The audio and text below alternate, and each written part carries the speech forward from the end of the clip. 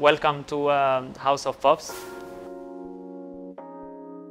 I'm Mazen Kanaan. I'm the co-founder and CEO. My name is Marcela. I am the Chief Popsicle Officer. I overlook the factory here.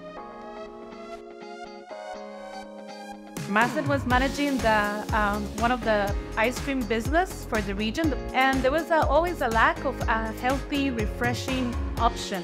So this is where we saw the opportunity, and we decided to jump into the health and wellness trend.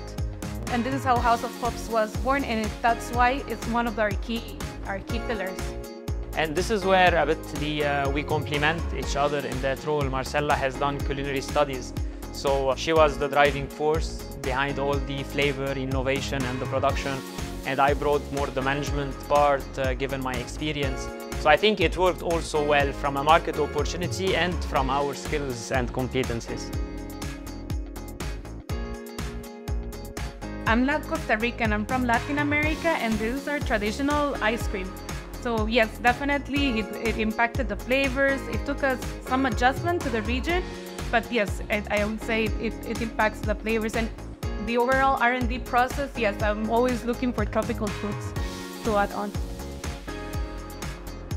I think we faced a lot of challenges. One of them could be the team, no? Yeah, the team, because we believed in the brand. So I will say 3 years down the line, we needed the right caliber to really make a huge jump, and we needed them to be in House of Pups as much as we did, right? So we wanted to recruit people that came with a big background, like for a solid background to really help us deliver this.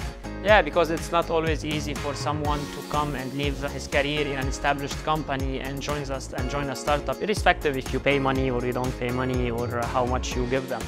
That's one. Another thing was cash flow, because initially, yeah, if you want to build a brand, it's very expensive. Cold chain is expensive. There are big players.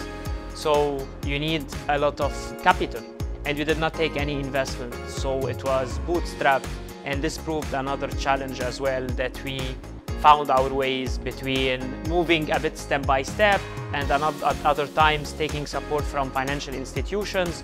But this remains actually a challenge until now.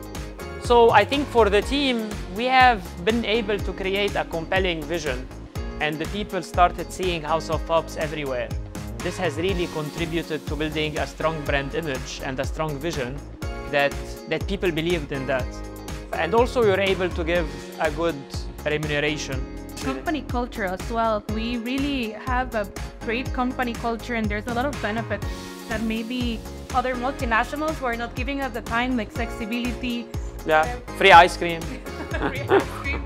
No, but as well, there was a big drive for the people that joined, for them to develop. Usually when you are in a multinational, you have a more structured approach to things, while here they have a blank, open space to really develop, let's say, marketing. We deliver an experience. It's not just a product that's on the shelf. Like we believe in creating experiences for the customer, and this will create loyalty at the end of the day.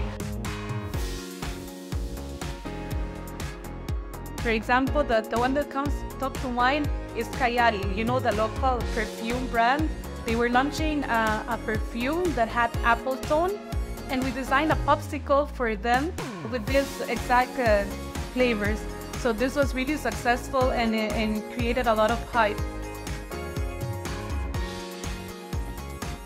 We do things that make sense to the brand, to their commitment to being transparent, good for you, good for the environment, good for the society, and anything that's happening and any party that is against good for you and against good for the society naturally will not come in a collaboration with House of Pups. So